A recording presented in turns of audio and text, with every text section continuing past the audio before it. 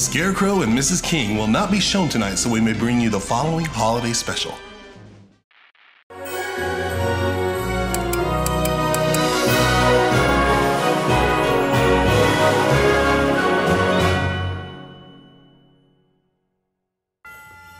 Hi, I'm Zac Childs, and welcome to the holiday recap and viewer favorites episode of the Truetone Lounge.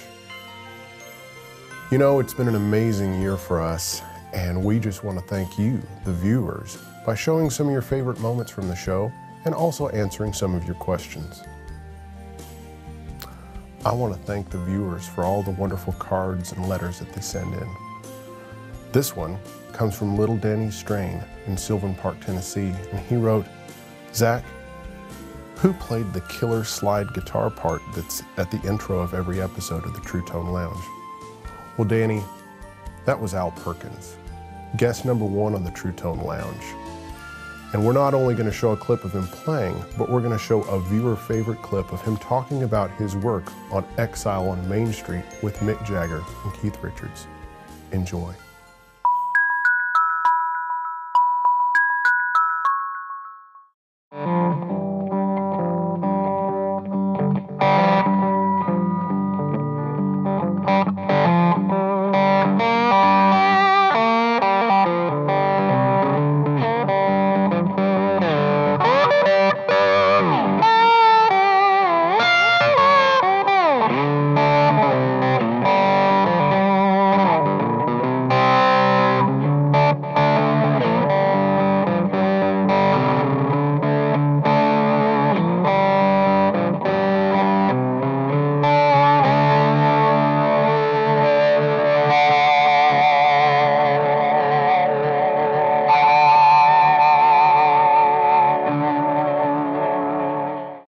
So Mick has a handheld microphone in the studio, and he's kind of dancing around you. Doing his dance routine around, you know, and of course, I think there was probably some loose boards in that floor, you know, too.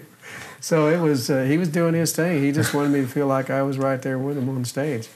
So I guess it came out okay, but it was traumatic there for a while. He said, now, Keith said, now you can stretch out on this all you want to. And I thought to myself, I am stretching out on this. You know?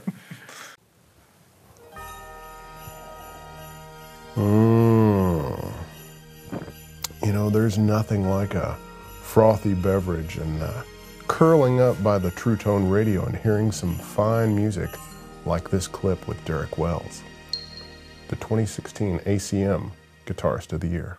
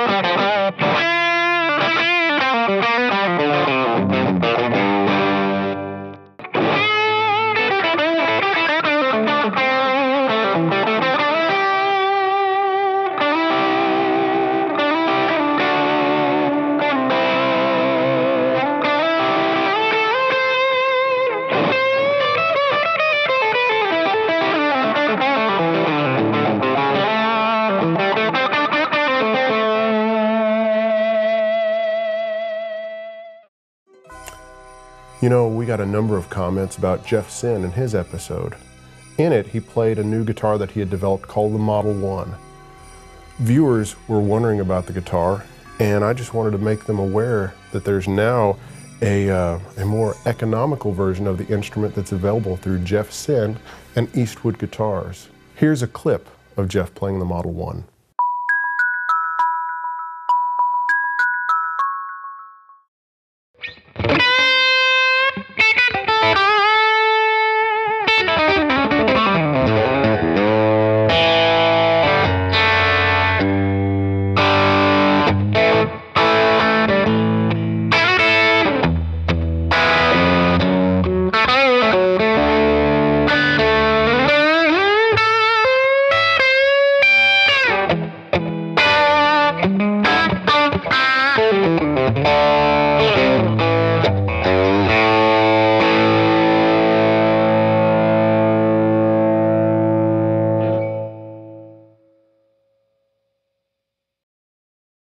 what a great sounding and looking instrument. Thanks. Appreciate that. Yeah, it's been a lot of fun. Been a fun journey. A number of years ago, I met a guitarist at a Jeff Senn show here at Douglas Corner in Nashville.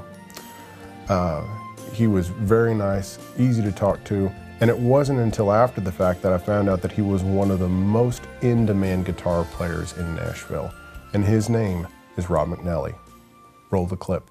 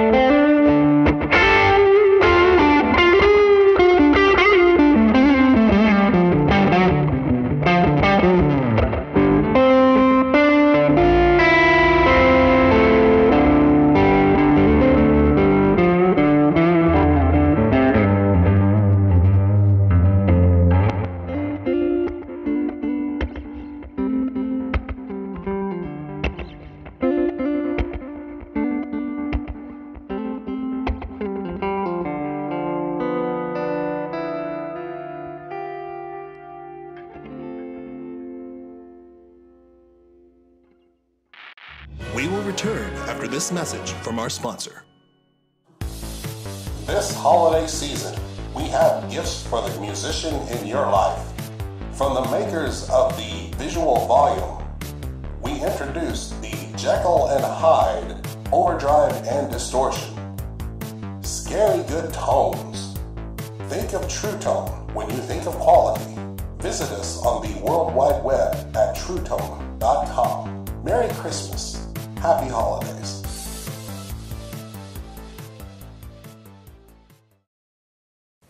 A number of viewers have asked, Zac, what was your favorite episode?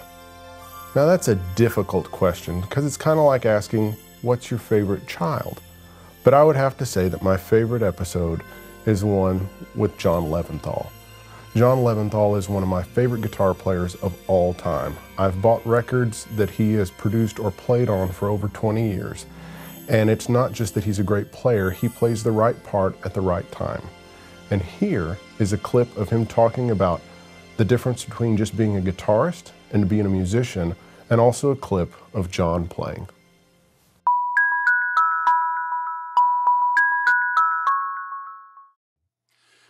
But it was the stance that from an early stage, I loved guitar and I wanted to be a guitar player, but I also was thinking about everything else at the same time. Like a lot of guitar players, I suspect, get very hung up in the guitar, or bass player, or drummer, right? They get hung up and sort of focused on their shit and their instrument. But from a very early thing, probably because I wanted to write songs too, I was focused on the guitar as part of a musical ensemble. So the thrust was, how do you be musical? How do you make the whole thing work? How do you create feeling? How do you make the thing surge? Or how do you make the thing pull back? I was always interested in the whole thing from an early age.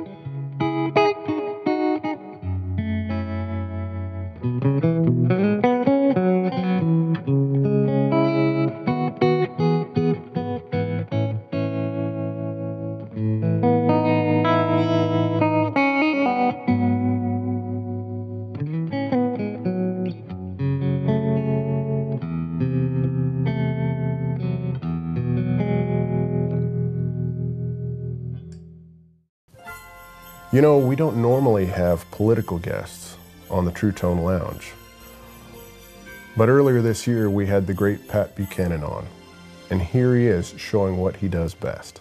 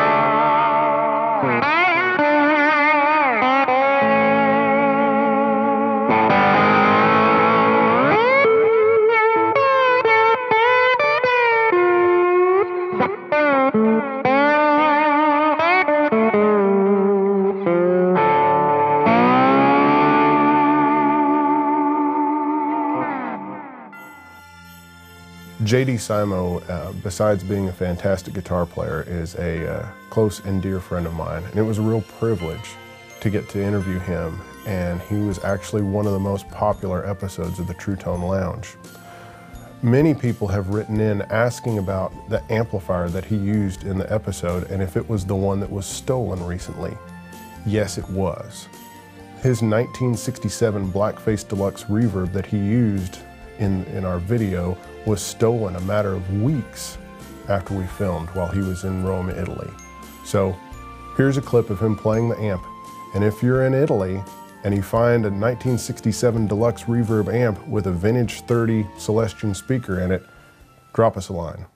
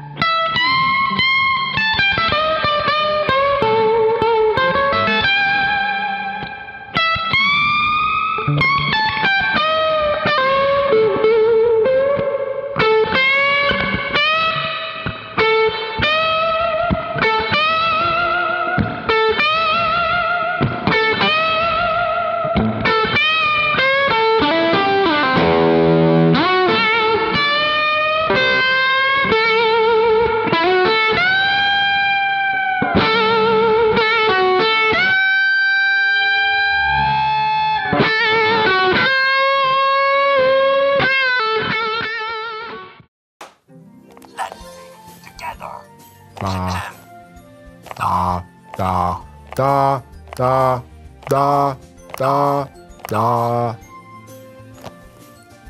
You know, Christmas is all about spending time with friends. And whenever I call you friend, I think about our Truetone Lounge interview with Kenny Loggins guitarist, Scott Bernard.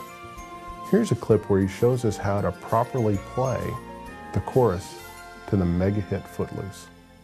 Roll the clip.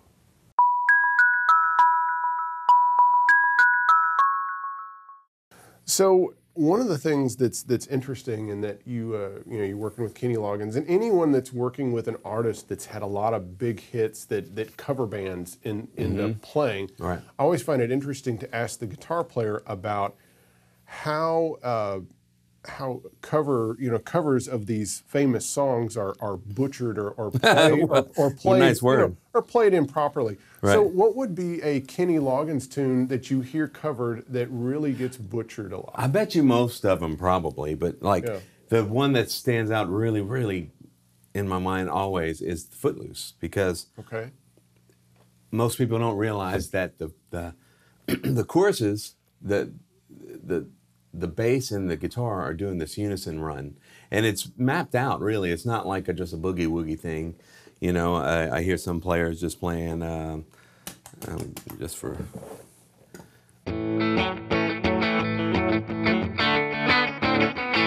That's what I hear some guys doing during the chorus, and that's not it at all. Okay. Although Kenny kind of does that. You know, when he's just playing a little rhythm and stuff like that, right? Okay, so it's a really it's a specific part. Here you go.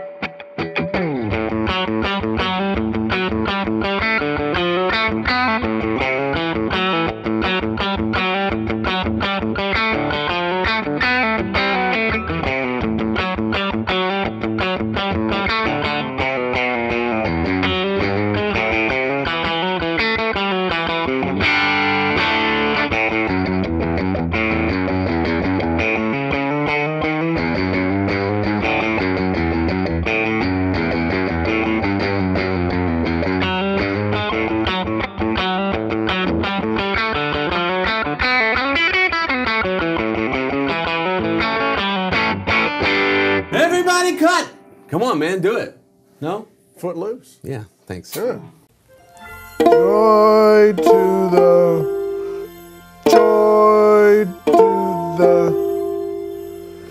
You know, Christmas makes me think about music, and music makes me think about Chet Atkins and our interview with Pat Bergeson.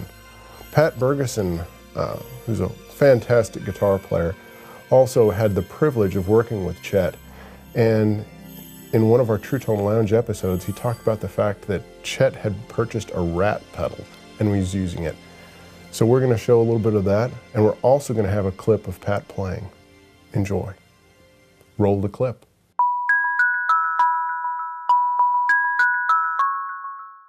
Chet had such a clean, style of playing. Did he practice a lot? Yeah, he did. He did practice a lot. He practiced every day, as far as I knew. I mean, he's always playing the guitar. He'd sit up at night and stay up late and play guitar. Just like a lot of us do. Yeah. Yeah. I mean, he was and one of the other things that I learned from him was how I met him. I was probably 31 years old, and he was so into the guitar at his age. At age 65 or something when I met him. And, I just found that to be very inspiring. Here's a guy who could go golfing every day and just collect money, and be Chet Atkins, and that's not what he was about. He was always looking for new young talent and always had his ear to the ground and always checking out the new guy and wanting to steal licks from him, and, he was way into it. And how much was he into tone and gear? I think he was he was very much into tone and gear, but I think it was mostly like his sound was, he mostly used a clean sound. Mm-hmm. But he did after, when I started working for him, he got all the same pedals I had because he wanted to sound like a rock guy, so I thought that was cool. What kind of pedals were these that you were using that Chet went out and bought? Well, I used a Rat distortion and a Boss compressor. I think it was the compressor first, the green one with the 4 knobs, and then a Rat distortion, and then I had a Boss delay and a Boss tremolo, and that's pretty basically that was the setup, you know, but so he went out and got all the same pedals. I had the Boss pedal board. And, that's pretty interesting to think of Chet, you know, playing through a Rat pedal. yeah.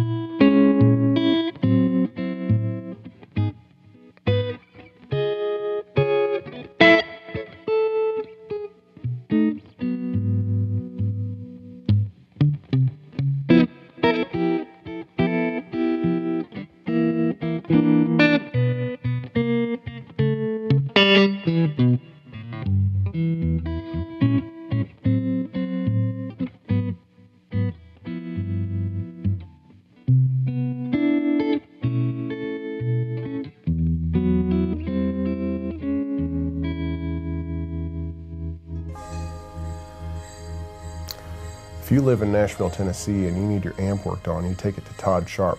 But what most people don't know about Todd is that he's worked with everyone from Rod Stewart to Eric Clapton and Hall & Oates. He's one of the finest guitar players in town.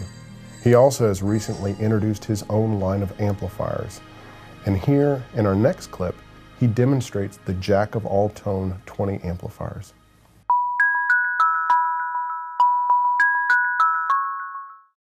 This is my Dorado.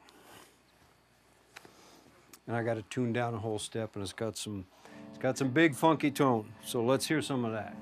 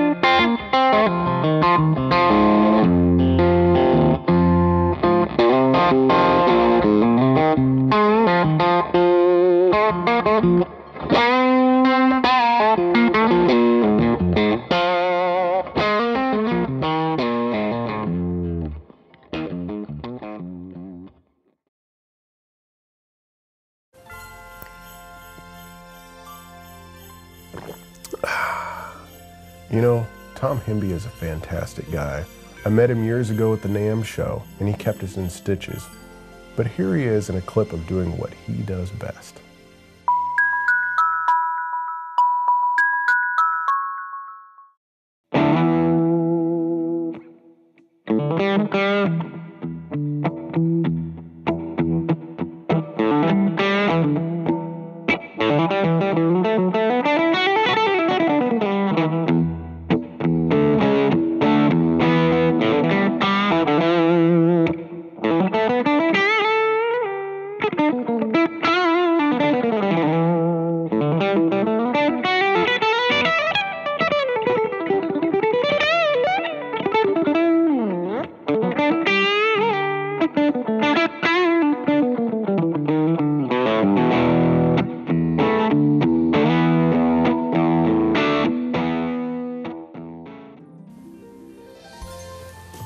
Well, that ends our show, and I just want to thank you for all the cards and letters and comments, and keep them rolling in.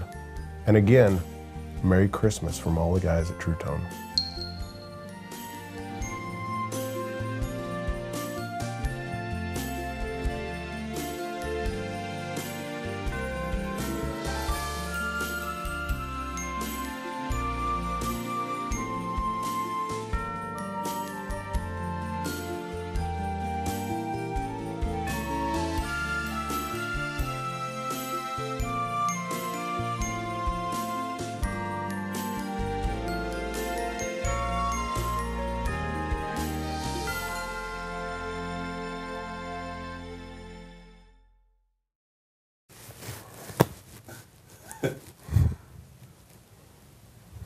I'm gonna get drunk here. Okay. Yeah.